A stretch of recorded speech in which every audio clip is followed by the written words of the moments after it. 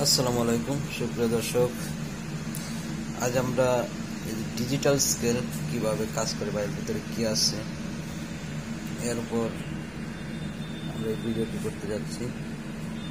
দেখুন, এটা একটি যমুনা ডিজিটাল স্কেল, যেটার ক্যাপাসিটি 35 কেজি অবলিক 2 গ্রাম, হয়তো 2 গ্রাম প্লাস মাইনাস।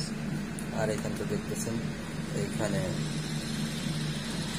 ওজন প্লাস রেট এবং ফাংশনগুলো দেওয়া আছে, যেমন প্যারা জিরো। এখানে এটা হচ্ছে ওয়েট মিটার, এটা হচ্ছে ইউনিট রেট, আর এখানে টোটাল প্রাইসটা আসে যমুনা ডিজিটাল স্কেল। তো চলে নিজেই পাশে আছে, এটা 5টা বেস, এই বেজের উপর একটা ট্রে থাকে, ট্রেটা আছে এই পাশে, ট্রের উপর ইউজ করতে হয়। দেখেন এই পাশে আছে, আর এটা আছে এদিকে আছে।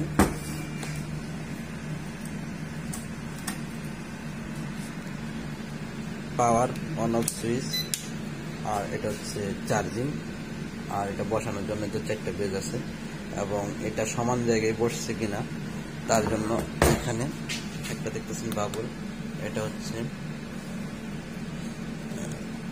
লেভেল। লেভেল যদি সমান থাকে সেক্ষেত্রে এই যে বাবুলটা দেখতেছেন মাঝখানে আছে। যদি লেভেলটা এদিক সেদিক হয়, দেখেন হয়তো আমি দেখাচ্ছি একটু তাড়া করে, দেখেন বাবুলটা এক কর্নারে চলে গেছে, আবার দেখেন সমান করছে মাঝখানে চলে আসছে, তার মানে মেশিনটা সমতল ভাবে আছে। দেখা গেছে মেশিনটা সমতল ভাবে না থাকলে, একটু এদিক সেদিক থাকলে হয়তো ওইটা কম বেশি হতে পারে, সেই ক্ষেত্রে মেশিনটা অবশ্যই সমান জায়গায় বসাইতে হবে। আর দেখেন এই যে বললাম পাওয়ার অন সুইচ, সুইচটা দেখেন, সুইচটা অন করতেছি, আসছে। দেখেন ওয়েট 0, ইউনিট প্রাইস 0, টোটাল 0। সেই ক্ষেত্রে দেখেন আবার এই যে এটা দেখতেছেন, সেটা ব্যাটারি চার্জিং এর সময় এই লাইটটা অন হয়ে থাকে, এবং এটা ডিসপ্লে আছে দুই পাশে দেখতেছেন, wait, unit wait, total price. সেক্ষেত্রে দেখা গেছে হয়তো এই সেটটা কাস্টমার দেখে, এই সেটটা মানে ফ্রন্ট সাইডে থাকে, এবং এই সেটটা থাকে দোকানদারের পাশে বা যারা বিক্রি করে যে অর্ডার দেয় তার পাশে।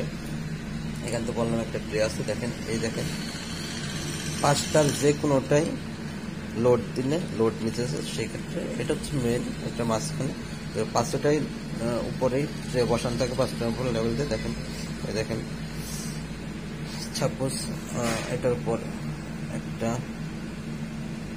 ক্যালকুলেটর দিলাম, দেখেন এখানে হচ্ছে 184 গ্রাম। এইখানে আপনি প্রাইস দিতে পারবেন, হয়তো যদি এটা সাপোজ 500 টাকা কেজি হয়, একটা সাপোজ সরি ধরেন হয়তো 100, আচ্ছা এটা 0 করে দেন, সরি 0,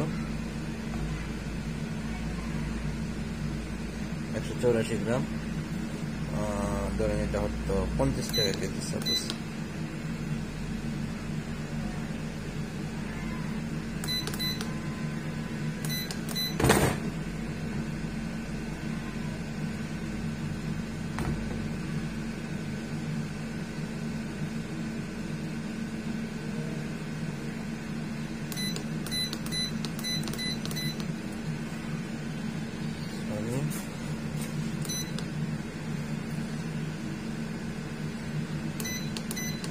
সাপোজ 55 টাকা কেজি, সেক্ষেত্রে দেখেন এই যে 184 গ্রামের দাম আসছে 10 টাকা। এটা তো জাস্ট দোকানদার দেখতেছে, কারণ দোকানদার কাজ করে এখানে দেখতেছে, কিন্তু কাস্টমার তার সঠিক জিনিসটা দেখালাম। দেখেন এই পাশে সেই জিনিসটা আছে, দেখেন 184 গ্রাম 55 টাকা কেজি, সেক্ষেত্রে 10 টাকা 12 পয়সা। তো প্রিয় দর্শক, এটা মেশিনটা একটু পাওয়ারিং চার্জিং এর সমস্যা আছে, তাই আমরা মেশিনটা খুলবো। দেখেন এখানে আমি অবশ্যই নাটগুলো আগেই খুলে রাখছি, দেখেন নাটগুলো করছি 4টা নাট, 4টা নাট।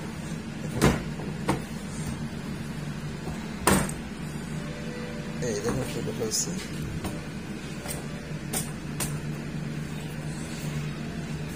দেখতেছেন এটা সামনের যেটাতে আমরা ইউনিট রেট দিতাম, সেটা সেই বক্সটা, এবং এই যে সামনের যে ডিসপ্লেটা ছিল এটা সেই ডিসপ্লে, এবং পিছনের ডিসপ্লে।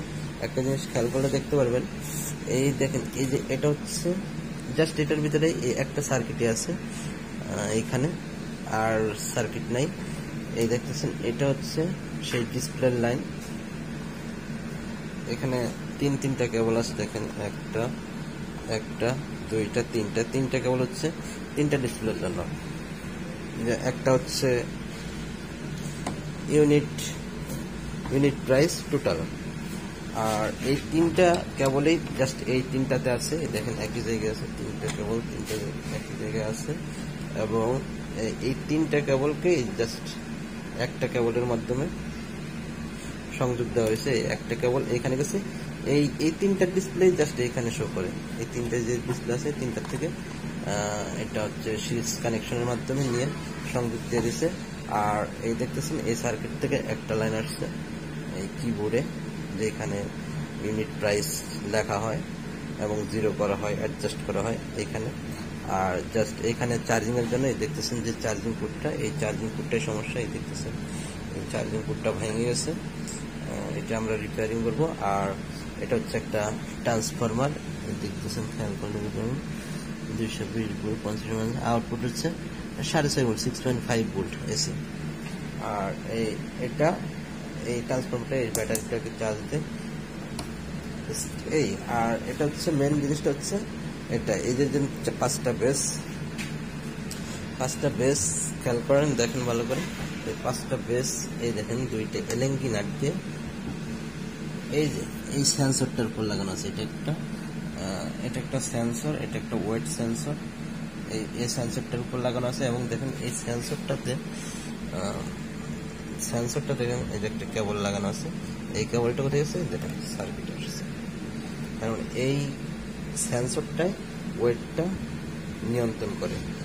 এই সেন্সরটাই ওয়েটটা নিয়ন্ত্রণ করে, এবং হয়তো এই সেন্সরটা উপরে দেওয়া আছে 35 কেজি ক্যাপাসিটি, হয়তো এই সেন্সরটা আরো কিছু বেশি আছে, হয়তো 50 কেজি ক্যাপাসিটির আছে। এটা তো পুরো ফুল লোড দেওয়া হয় নাই, তাই কোম্পানি লিখে দিচ্ছে 35 কেজি ক্যাপাসিটি।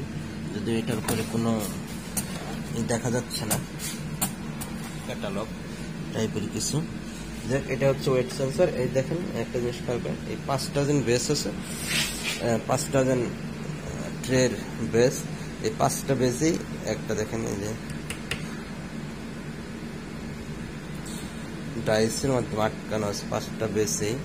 যে এটা হচ্ছে লোহার পাতি দ্বারা 5টা আটকে, এই দুইটা নাটের মাধ্যমে এই বেসটাতে এই 5টা ওয়েটে যেখানে ওয়েট হয়, এই যে এই ওয়েট স্কেলটার উপরে এসে ওয়েট হয়। একটা জিনিস খেয়াল করে, এটা কিন্তু জাস্ট এই দুইটা নাট ছাড়া আর এই স্কেলটার উপরে কোনো কিছু নাই, পুরা ফাঁকা। এভাবে দেখতে পাচ্ছি না, দেখে দিচ্ছি। এই দেখেন সুপ্রিয় দর্শক, খেয়াল করলে বুঝতে পারবেন। এই দেখেন এই দিকটা পুরাটাই ফাঁকা, এটা আর কোথাও সংযোগ নাই, জাস্ট এই দুইটা নাট দিয়ে আটকানো আছে। এই দুইটা নাট দিয়ে আটকানো আছে, এবং পুরো বেজারিটা এই দুইটা নাটের উপরে যেখানে চাপ দিয়ে এইখানে এসে চাপ করলে এই ওয়েট সেন্সরের মাধ্যমে মিটারে শো করে। দেখেন আমরা তারপরে এখন আবার মিটারটা অন করতেছি, স্কেলটা।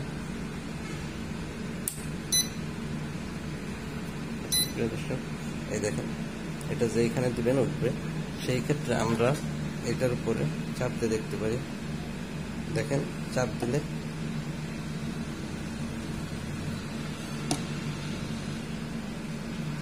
শো করতেছে, বাট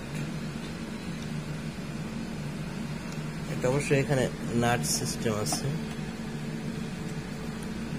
টোটাল কথা, এই সেন্সরটার উপরে প্রেসার পড়লে এখানে ওয়েট শো করে। দেখেন অলরেডি 2 কেজি বা বেশি দেখাচ্ছে।